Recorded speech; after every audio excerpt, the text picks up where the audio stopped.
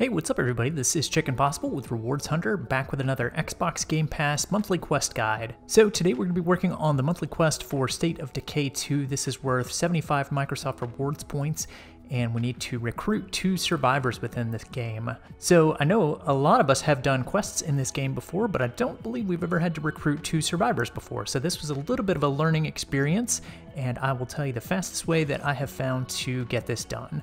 Now, State of Decay 2 is available on the cloud, so if you want to, you could go to xbox.com/play to play it. Once you get the game started, start in the campaign mode. Heartland does not appear to work for this, and you can go ahead and start up a new community in an empty slot for this.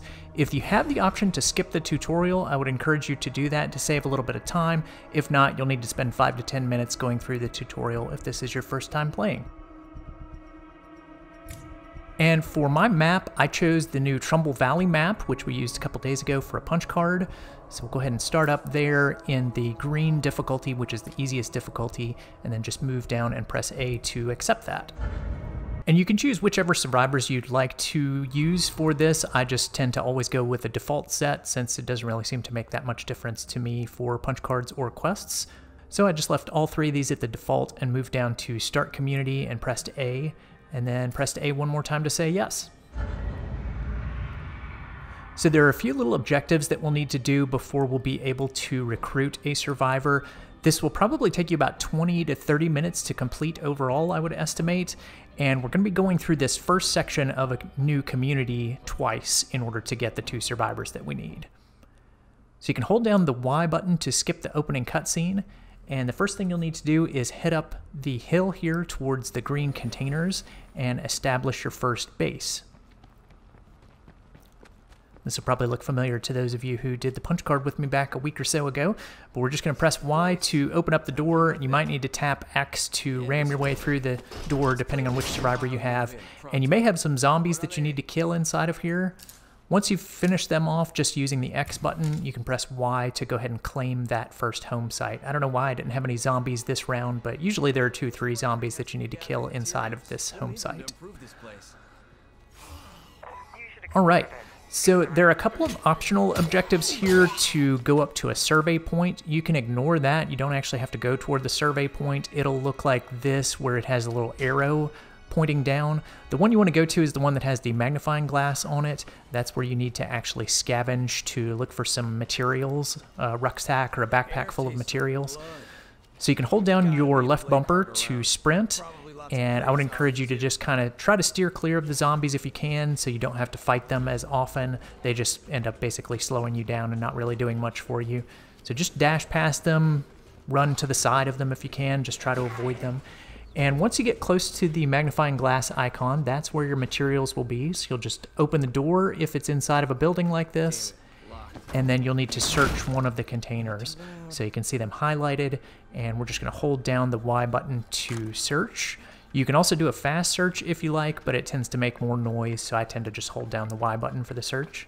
Press A to take the materials that you find inside, and then you just need to head back to your home base.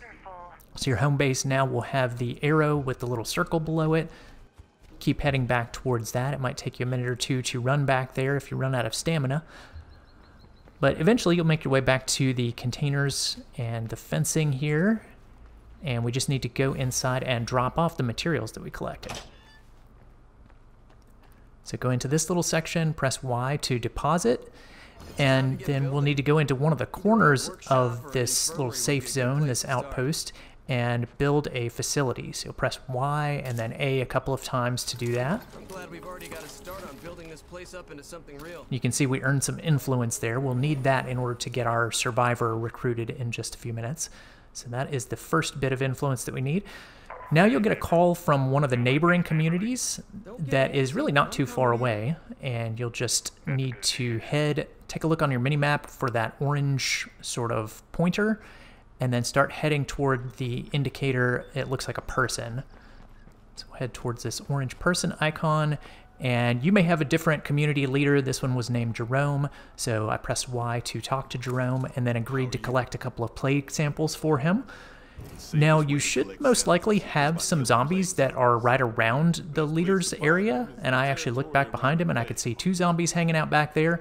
So what you need to do is just kill a couple of them, and when they die, they will drop a plague sample. You need 2 of those for your leader. So I'm just mashing the X button, and sometimes it'll give you the prompt to hit the Y button to finish them off.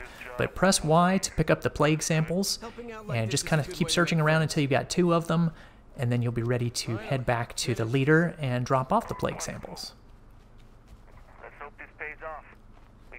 So we'll talk to him one more time, and then give him the 2 plague samples.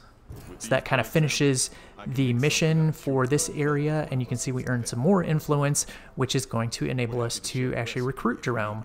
So press Y to talk to him, and then choose to recruit him to your community. And at this point, you're basically halfway done. You've recruited 1 survivor at this point. So what I would recommend to do is press Start and go down to Exit Game, and then you'll want to go ahead and basically restart. Now, you could proceed on and try to recruit a different person from another community, but I found it a little bit easier to just kind of go through this first section twice. So start up campaign again, go to Manage Communities, find an empty slot, and start up a new map on Trumbull. And after you've done that twice and you've recruited 2 members, then you should be finished with your monthly quest. So you could go ahead and turn that in and grab the 75 rewards points. So that is going to do it for State of Decay 2. We've got a guide out already for Forza Horizon 4. We're going to have guides for UFC, Black Desert, and all of the other weekly and monthly quests. So we'll see you in those guides. Thanks for watching, everyone. If you found that video helpful, please be sure to click the subscribe button here on YouTube and hit that bell for notifications. You can also find some helpful links in the description of this video if you want to stay connected with us. Stay tuned for more Microsoft rewards and achievement guides, and I'll see you in the next one.